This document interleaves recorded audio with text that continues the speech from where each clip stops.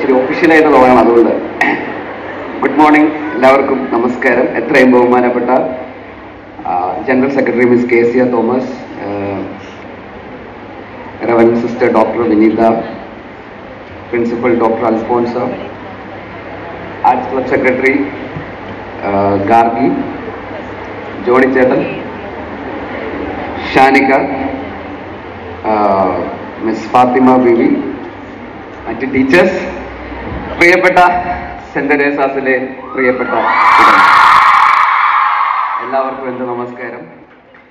എല്ലായിടത്തും ഈ college ഫെസ്റ്റിവലിന് inauguration അല്ലെങ്കിൽ ആർട്സ് ക്ലബ് അങ്ങനെ പ്രോഗ്രാമിനൊക്കെ പോകുമ്പോൾ ഏറ്റവും വലിയ ടെൻഷൻ എന്താണെന്ന് വെച്ച് കഴിഞ്ഞാൽ ഇനാഗുറൽ അഡ്രസ് സ്പീച്ച് എന്നൊക്കെ പറഞ്ഞ് എഴുതി വെച്ചിരിക്കുന്നത് കാണുമ്പോൾ തന്നെ ചങ്കടിക്കും ഈശ്വര എന്താ.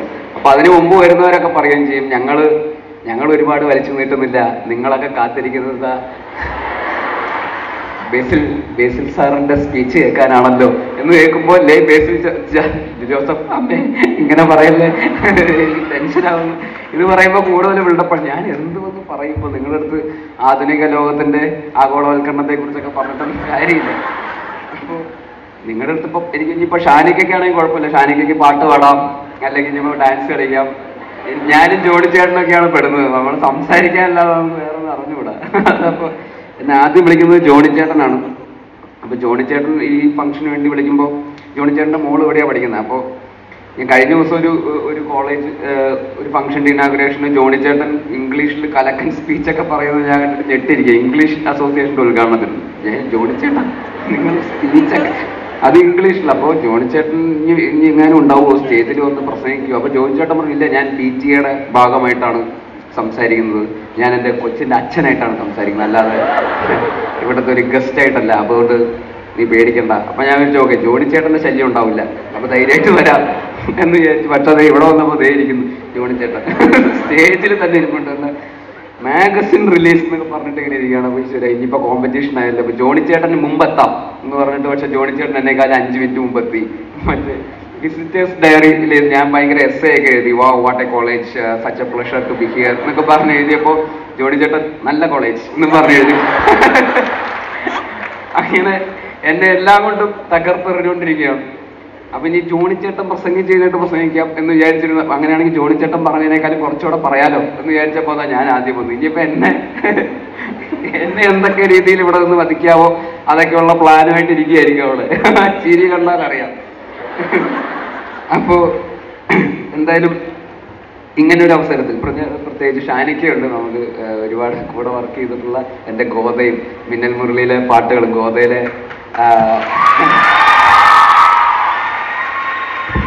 ആരോ നെഞ്ചിലും പൊന്നിൻ കണിക്കുന്ന വാവ് എന്നൊക്കെ പറയുന്ന പാട്ടുകളെ ഷാനിക്കയാണ്. പിന്നെ ഉയരെ 28 വർഷം എൻ്റെ കാത്തിരിപ്പായത് എന്നൊക്കെ പറയുന്ന എല്ലാം ഷാനിക്കയുടെ കമ്പോസിഷനാണ്. അപ്പോൾ ഷാനിക്കയായിട്ട് ഇവിടെ ഒരുമിച്ച് ഇങ്ങനെ ഒരു സ്റ്റേജ് പങ്കിടാൻ സാധിച്ചതിലും ഒരുപാട് സന്തോഷം. ഷാനിക്ക ഇന്നലെ എന്നെ വിളിച്ചായിരുന്നു, എടാ മ്യൂസിക് ക്ലബ് ഇനാഗുറേഷൻ എന്നൊക്കെ പറഞ്ഞാൽ എന്താ, നമുക്ക് നീ പോകുന്നില്ലേ പരിപാടി? ഞാനും ഉണ്ട് ഷാനിക്ക, എന്താണ് സംസാരിക്കുക? അതന്നെ എനിക്കും അറിയില്ലാത്തത്, സംസാരിക്കാനൊന്നുമില്ല, നമുക്ക് അവിടെ പോയി അങ്ങ് ഒരു ഓളം ഉണ്ടാക്കിയിട്ട് അങ്ങ് വരാം എന്ന് വിചാരിച്ചു. പക്ഷെ ഇവിടെ സ്റ്റേജിലേക്ക് കയറി കഴിയുമ്പോൾ നിങ്ങളുടെ ഈ ഒരു എനർജി ഉണ്ടല്ലോ, അത് കാണുമ്പോൾ തന്നെ പിന്നെ അതങ്ങ് തന്നെ എവിടെ നിന്നാന്നൊക്കെ അങ്ങോട്ട് വരും. കാരണം നമ്മൾ ഏതൊരു ഇപ്പോൾ ഒരു ആർട്സ് ക്ലബിൻ്റെയോ അല്ലെങ്കിൽ കൾച്ചറൽസിനൊക്കെ പോകുമ്പോൾ ഏറ്റവും ആദ്യം അവിടുത്തെ കോളേജ് സ്റ്റുഡൻസിൻ്റെ അടുത്ത് പറയുന്നത് നിങ്ങൾക്ക് അക്കാഡമിക്സ് മാത്രമല്ല, ഇതുപോലത്തെ സിസ്റ്റർ സംസാരിച്ച പോലെ കൾച്ചറൽസും എക്സ്ട്രാ കരിക്കുലേഴ്സ് ഒക്കെയാണ് നിങ്ങളുടെ ജീവിതം തന്നെ ഇവൻച്വലി മാറ്റിമറിക്കാൻ പോകുന്ന അതൊക്കെയാണ് നമ്മളുടെ ആ ഒരു പാർട്ടിസിപ്പേഷൻ. ഇനിയിപ്പോൾ നിങ്ങൾ പാർട്ടിസിപ്പേറ്റ് ചെയ്തില്ലെങ്കിൽ പോലും ഇതുപോലെ നിങ്ങളൊന്ന് കൂവി വിളിക്കുക എന്നൊക്കെ പറയുന്നതിൽ എല്ലായിടത്തും പോയി സംസാരിക്കാറുണ്ട്. അതെങ്ങനെയാണെന്ന് കാണിച്ചു തരുന്നത് ആക്ച്വലി നിങ്ങളൊക്കെ തന്നെയാണ്. അപ്പോൾ ഇതാണ് ആക്ച്വലി ഒരു കോളേജ്, ഒരു ക്യാമ്പസ് എന്ന് പറയുന്നത് എങ്ങനെയാവണം എന്നത് ഇങ്ങനെ തന്നെയാണ്. ഒരു ക്യാമ്പസിൻ്റെ ഒരു എനർജി ഇതാണ്, അതിലൊരു സംശയമില്ല. ഞാനും തിരുവനന്തപുരത്ത് എഞ്ചിനീയറിംഗ് കോളേജിൽ പഠിക്കുന്നുണ്ടായിരുന്നു, CET എന്നുള്ള പറഞ്ഞിട്ടുള്ളൊരു കോളേജ്. അപ്പോൾ അവിടുത്തെ ആർട്സ് ക്ലബ് സെക്രട്ടറി ആയിരുന്നു ഞാനും.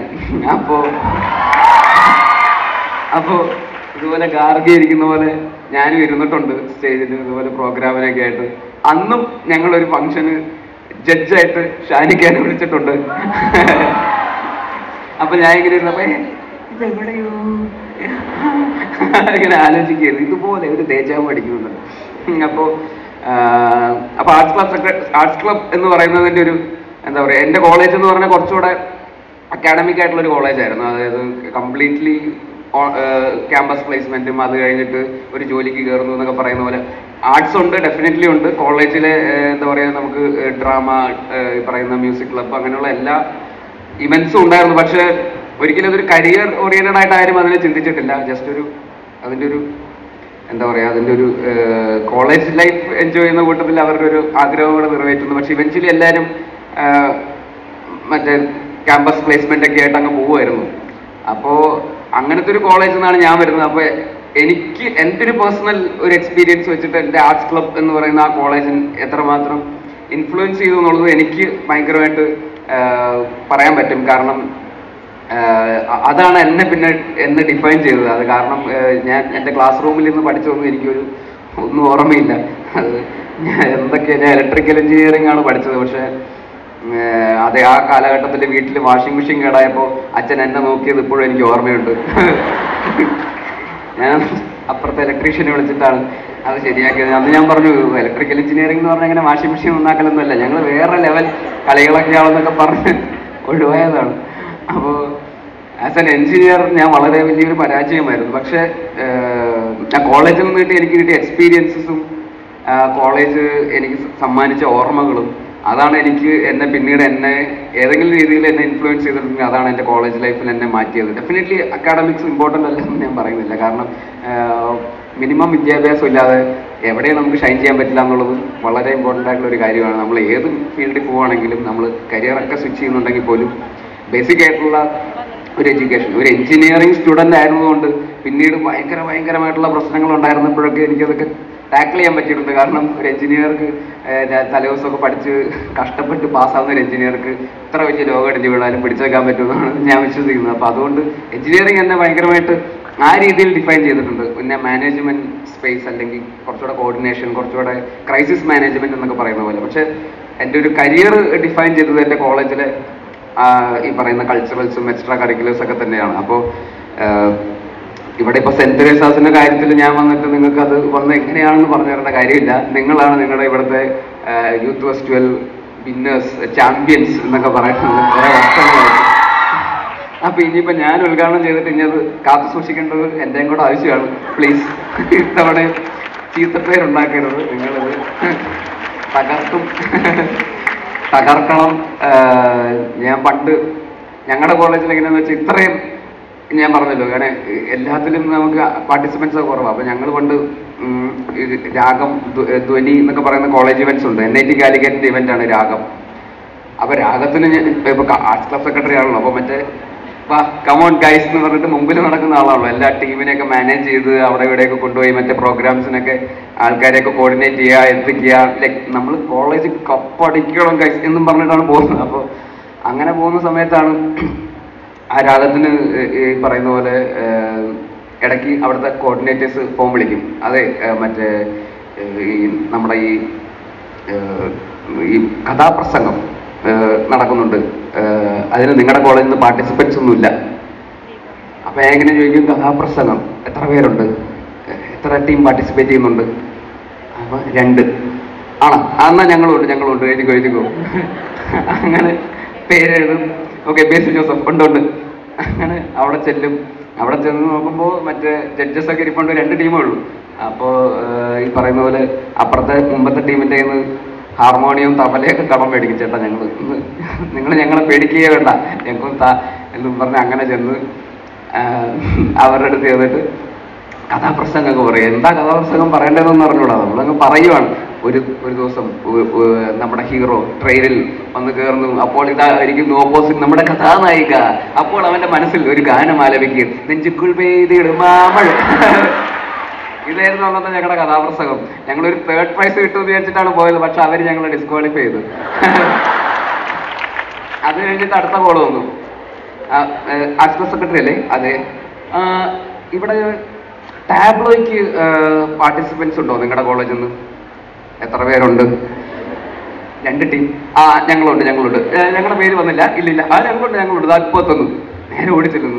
നമ്മുടെ കോളേജിന്റെ ഡാൻസ് ടീം ഭയങ്കര അടിപൊളിയാണ്. അവരെല്ലാ കോമ്പറ്റീഷനും ഫസ്റ്റ് അടിക്കുന്ന ടീം. അപ്പോൾ ഡാൻസ് ടീം ഭയങ്കര പ്രോപ്പർട്ടീസ് ഒക്കെ ആയിട്ടാണ് വന്നിരിക്കുന്നത്. അവരുടെ തീം ദശാവതാരമാണ്. അപ്പോൾ ഫുൾ പ്രോപ്പർട്ടീസ് ആണ്. ഇപ്പൊ ടാബ്ലോ എന്താണെന്ന് അറിയാലോ, ഇങ്ങനെ അനങ്ങാണ്ട് നിൽക്കണം സ്റ്റേജിൽ. ഒരു മാനിക്വൻ പോലെ എല്ലാവരും ഇങ്ങനെ നിൽക്കണം. അപ്പൊ ഡാൻസ് ടീമിന്റെ അടുത്ത് പറയുന്നത്, ശരി നിങ്ങൾ നിങ്ങളുടെ പ്രോപ്പർട്ടീസ് ഒക്കെ എടുക്കുക, നമുക്കൊരു പരിപാടിയുണ്ട്. അങ്ങനെ നമ്മൾ ടാബ്ലോയിൽ ചെല്ലുന്നു. ടാബ്ലോയിൽ ചെന്നിട്ട് ദശാവതാരമാണല്ലോ. അപ്പൊ ദശാവതാരത്തിന് എല്ലാവരും കൂടെ ഇങ്ങനെ നിൽക്കുവാണ്. അപ്പോഴാണ് പറയുന്നത്, ഈ ടാബ്ലോയ്ക്ക് എന്താണെന്ന് വെച്ചാൽ നമ്മൾ ബാക്ക്ഗ്രൗണ്ടിൽ ഒരാൾ നരേറ്റ് ചെയ്യണം എന്താണ് സ്റ്റേജിൽ നടക്കുന്നത് എന്നുള്ള കാര്യം. അപ്പൊ പക്ഷെ 10 പാർട്ടിസിപ്പൻസിനെ പറ്റുള്ളൂ. ഇതാണെങ്കിൽ ദശാവതാരത്തിലാണെങ്കിൽ 10 പേര് സ്റ്റേജിലും വേണം, ഒരാൾ ബാക്കിൽ നിൽക്കണം. അപ്പൊ പിന്നെ എന്ത് ഈശ്വര, അപ്പൊ പിന്നെ 10ാമത്തെ അവതാരം ഒരു കാര്യം ചെയ്യാം. അങ്ങനെ എല്ലാവരും കൂടെ ഇങ്ങനെ നിന്ന് 9 പേര് സ്റ്റേജിൽ ഇങ്ങനെ ഡാൻസിന്റെ കോസ്റ്റ്യൂമൊക്കെ ആയിട്ട് ഇങ്ങനെ നിന്ന്, ഇത് മറ്റേ അവതാരം, ഇത് ആ അവതാരം, ഈ അവതാരം എന്നൊക്കെ പറഞ്ഞ് ബാക്ക് സ്റ്റേജിൽ ഞാൻ നിന്നിട്ട് നരേഷനാണ്. അപ്പോൾ ഇങ്ങനെ ഭയങ്കരമായിട്ടുള്ള പണത്തിനും അധികാരത്തിനും അടിമകളായി ഹിംസ ജന്തുക്കൾ ഇരയെ കണ്ടെത്തുമ്പോൾ ചാടി വീഴുപോലെ മൃഗീയ എന്ന് പറഞ്ഞ മനുഷ്യത്വം മരയിപ്പിക്കുന്ന കാഴ്ചകളാണ് നാം ഇപ്പോൾ കണ്ടുകൊണ്ടിരിക്കുന്നത് സുഹൃത്തുക്കളെ. അപ്പോ ഇങ്ങനത്തെ ഒരു ലോകത്ത് നമ്മൾ ജീവിക്കുമ്പോൾ ഇനിയിപ്പോ കൽക്കിയുടെ അവതാരം വരാനിരിക്കുന്നേ ഉള്ളൂ. അതുവരെ ഇപ്പൊ നമ്മൾ 9 അവതാരത്തിൽ നിർത്തുവാണ്. പക്ഷെ അതവര് ഈ പ്രോപ്പർട്ടീസ് കണ്ടപ്പോൾ നമ്മൾ കഷ്ടപ്പെട്ട് പണിയെടുത്തിട്ട് വന്നതാണെന്ന് വിചാരിച്ചിട്ട് അവരെയൊക്കെ 3rd പ്രൈസ് തന്നു. അപ്പോ ഇതൊക്കെയാണ് ആർട്സ് ക്ലബ് ആയിട്ട് ബന്ധപ്പെട്ട് ഗാർഗിൽ. ഇതൊക്കെയാണ് ഞാൻ ഒരു മോട്ടിവേഷൻ ഗാർഗിക്ക് ഇങ്ങനെയൊക്കെ വേണം ആർട്സ് ക്ലബായ. ഏതവസരത്തിലും നമ്മളൊന്നും നോക്കരുത്, മുന്നും പിന്നും നോക്കാതെ നമ്മൾ പാർട്ടിസിപ്പേറ്റ് ചെയ്യുക. സമ്മാനം കിട്ടുമല്ലോ എന്നുള്ളതൊന്നല്ല ഇതിൻ്റെ ഒരു അൾട്ടിമേറ്റ് ലക്ഷ്യം എന്ന് പറയുന്നത്. നമ്മൾ ആ മൊമെന്റ് എൻജോയ് ചെയ്യുക. നമ്മുടെ കോളേജിന് നമുക്ക് പറ്റുന്ന പോലെയൊക്കെ എന്തെങ്കിലുമൊക്കെ കോൺട്രിബ്യൂട്ട് ചെയ്യാൻ പറ്റുക. നമ്മുടെ ലൈഫിൽ നമുക്ക് എന്തെങ്കിലുമൊക്കെ രീതിയിൽ കോൺട്രിബ്യൂട്ട് ചെയ്യാൻ പറ്റുമോ നോക്കുക.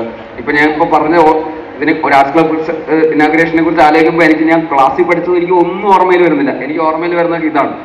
അപ്പോൾ ലേറ്റർ ഓൺ നിങ്ങളുടെ ജീവിതത്തിലും പിന്നീട് നിങ്ങളുടെ കോളേജ് ലൈഫിനെ നിങ്ങൾ റീകളക്ട് ചെയ്യുമ്പോൾ നിങ്ങൾക്ക് ഓർമ്മ വരാൻ പോകുന്നതും ഇതൊക്കെ തന്നെയായിരിക്കും. ഇങ്ങനത്തെ ഈ ഇവന്റും ഈ സ്റ്റേജും ഇങ്ങനെ കൈയടിച്ചതും ഇങ്ങനെ പൊക്കി പിടിച്ചതും നിങ്ങൾ ഇവിടെ പാർട്ടിസിപ്പേറ്റ് ചെയ്തതും ഇതൊക്കെ തന്നെയാണ് നിങ്ങളുടെ കരിയറിൽ, നിങ്ങളുടെ ജീവിതത്തിൽ എത്രയോ വർഷം കഴിഞ്ഞിട്ട് നിങ്ങൾ ഓർത്തിരിക്കാൻ പോകുന്നത്. അപ്പോൾ ഇത് മെമ്മറീസ് ഫോർ എവർ ആണ്. ഇതൊരിക്കലും ഇനി തിരിച്ചു കിട്ടൂല. ഞാൻ വീണ്ടും എഴുതി ഒപ്പിട്ട് തരാം, നിങ്ങൾക്ക് വേറെ എവിടെ ഒരിക്കലും കിട്ടില്ല. അതുകൊണ്ട് മാക്സിമം എൻജോയ് ചെയ്യുക, നിങ്ങൾ തകർക്കുക, നിങ്ങളുടെ കോളേജിന്റെ അഭിമാനങ്ങളായിട്ട് മാറുക. ഈ ആർട്സ് ക്ലബ് ഈ വർഷവും നിങ്ങൾ കപ്പടിച്ച് എൻ്റെ മാനം കാക്കുക. അപ്പോൾ താങ്ക് യു സോ മച്ച്. വീണ്ടും ഒരിക്കൽ കൂടി ഇവിടെ ഇൻവൈറ്റ് ചെയ്തതിന് എല്ലാവരും, ജോണി ചേട്ടനും ഷാനിക്കും ഒക്കെ എല്ലാവർക്കും എൻ്റെ നന്ദി അറിയിക്കുന്നു. Thank you so much.